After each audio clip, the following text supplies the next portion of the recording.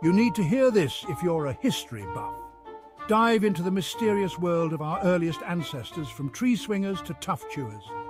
First up, meet Purgatorius, the tiny trendsetter of the Paleocene epoch around 65 million years ago. Imagine a squirrel-sized creature bustling through ancient trees. That's our earliest primate pal. Zooming forward, we land 55 million years ago with Archicebus. This minuscule critter, found in China, is like the great-grandparent of today's tarsiers, small but mighty in its influence. Next, let's swing by the Miocene epoch. Here's Proconsul, a name to remember, half ape, half monkey.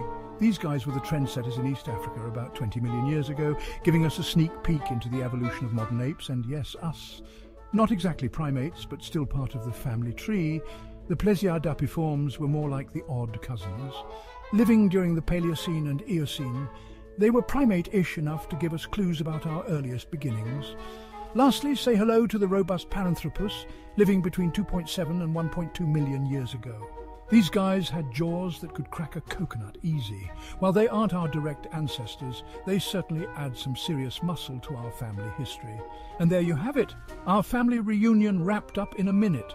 Who knew evolution could be this much fun?